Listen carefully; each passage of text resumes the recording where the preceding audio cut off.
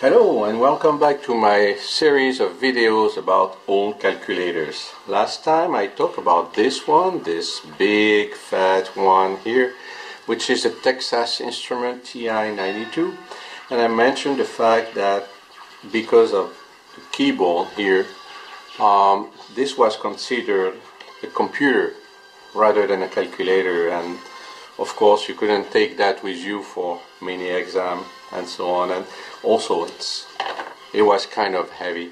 So let's talk about something else, and I said I want to start talking about the LEDs calculator, and I mentioned HP, but for now I'm going to stay with Texas Instrument and I'll talk about this one.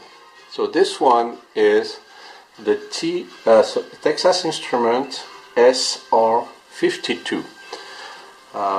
This is from the 70s, 1975, and it looks exactly like the calculators made by Texas Instrument at that time. It's the same face here, very recognizable, but if you look on the side, you realize that it's a little bit thicker, bigger than the other calculators. The reason is because this one was a programmable calculator. There was a very nice feature on this one where you could have some magnetic cards here where you could store the program that you were writing on the card and either read it or write it. This didn't have a constant memory, so every time you turn the switch off, all the programs were deleted from the calculator. So how does it look? Well, it's the old LED calculators with small red numbers, and if you want to read the program, and this one came with a library of program, and this one, for example, is a game, lunar landing game. So if I want to read the program, all I have to do is press the read function, put the card on the side here,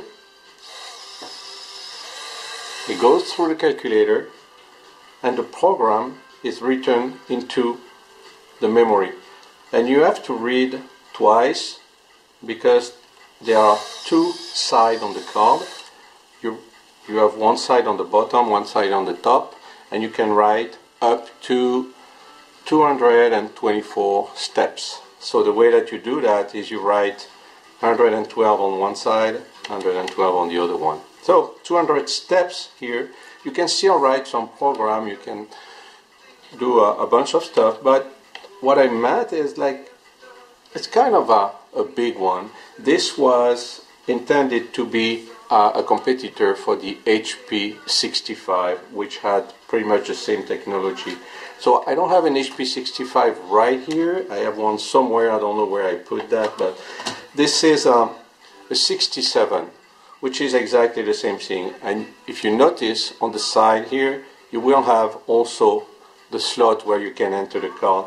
But what I want to show is that compared to two machines here, I think the HP was much more compact and well built than the Texas. It's almost the same size but much thinner, and the weight is almost half of the one from Texas here.